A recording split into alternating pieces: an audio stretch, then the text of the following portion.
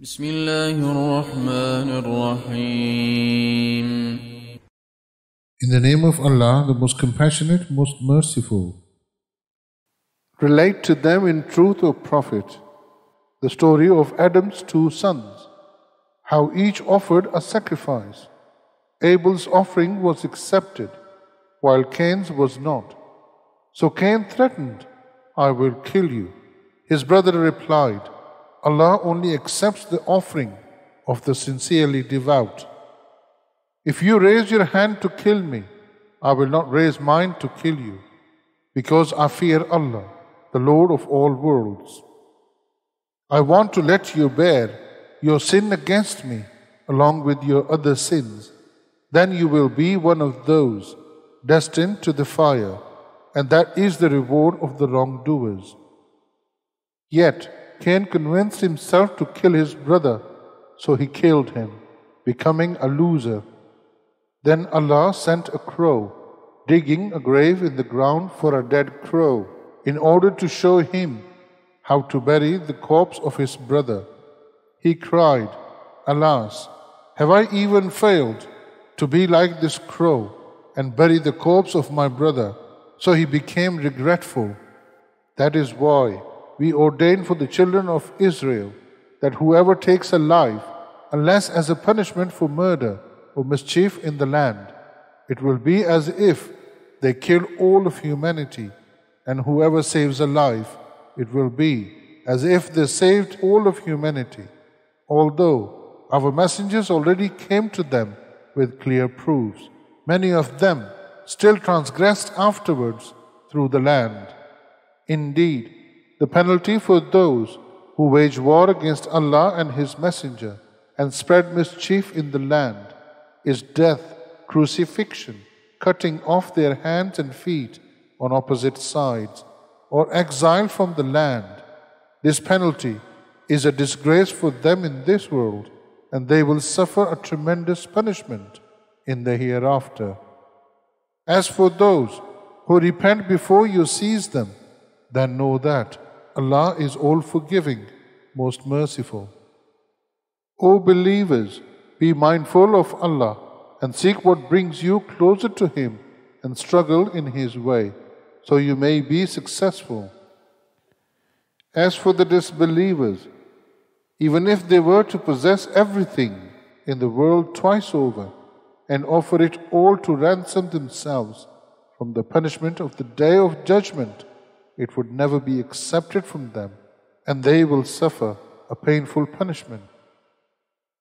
They will be desperate to get out of the fire, but they will never be able to, and they will suffer an everlasting punishment. As for male and female thieves, cut off their hands for what they have done, a deterrent from Allah, and Allah is Almighty, All-Wise. But whoever repents after their wrongdoing and mends their ways, Allah will surely turn to them in forgiveness. Indeed, Allah is all-forgiving, most merciful. Do you not know that the kingdom of the heavens and the earth belongs to Allah alone? He punishes whoever He wills and forgives whoever He wills, and Allah is most capable of everything.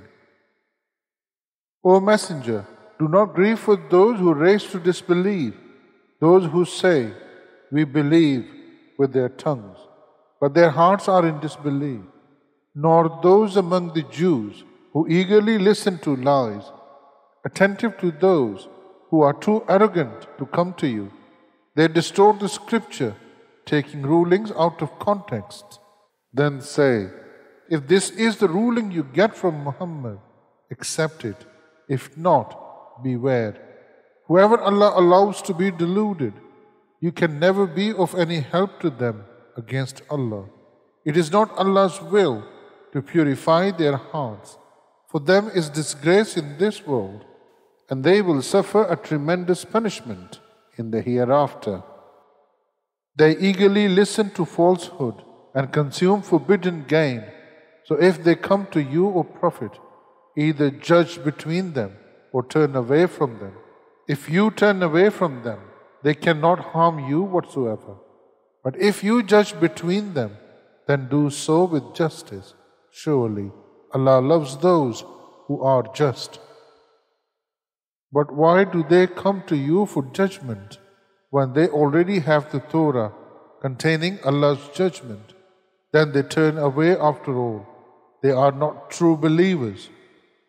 Indeed, we revealed the Torah containing guidance and light, by which the prophets who submitted themselves to Allah made judgments for Jews.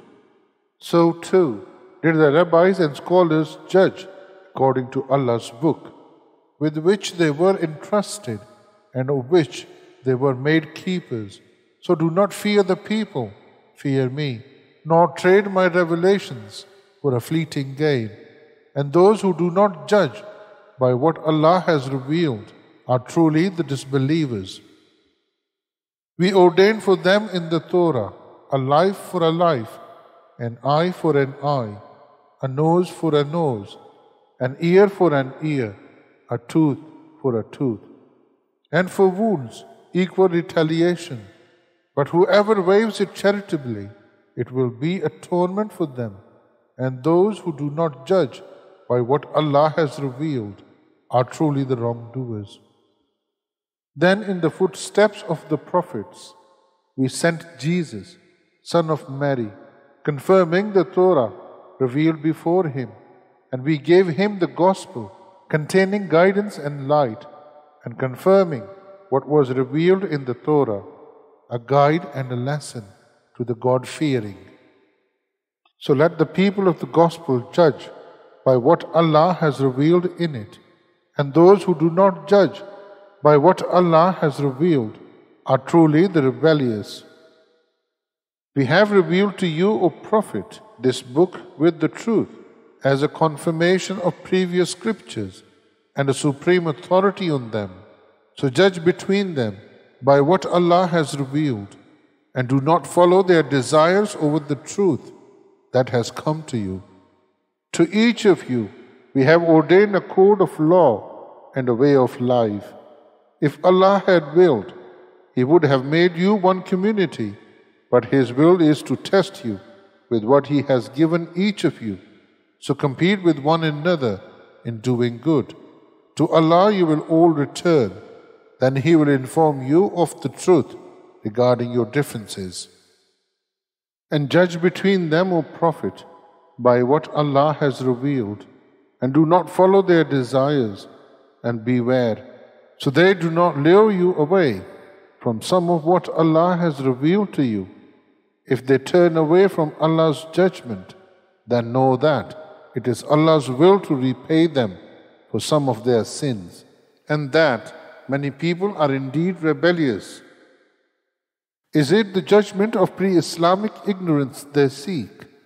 Who could be a better judge than Allah for people of sure faith? O believers, take neither Jews nor Christians as guardians. They are guardians of each other. Whoever does so will be counted as one of them. Surely Allah does not guide the wrongdoing people. You see those with sickness in their hearts racing for their guardianship, saying in justification, "We fear a turn of fortune will strike us, but perhaps Allah will bring about your victory or another favor by His command, and they will regret what they have hidden in their hearts." Only then the believers will ask one another, "Are these the ones who swore solemn oaths by Allah that they were with you? Their deeds have been in vain, so they have become losers." O believers, whoever among you abandons their faith, Allah will replace them with others who love Him and are loved by Him. They will be humble with the believers, but firm towards the disbelievers, struggling in the way of Allah, fearing no blame from anyone. This is the favor of Allah. He grants it to whoever He wills, and Allah is all bountiful, all knowing. Your only guardians are Allah, His Messenger, and fellow believers, who establish prayer and pay alms tax with humility. Whoever allies themselves with Allah, His Messenger, and fellow believers, then it is certainly Allah's party that will prevail. O believers, do not seek the guardianship of those given the scripture before you, and the disbelievers who have made your faith a mockery and amusement, and be mindful of Allah if you are truly believers. When you call to prayer, they mock it in amusement. This is because they are a people without understanding. Sadaqallahu al-Azim.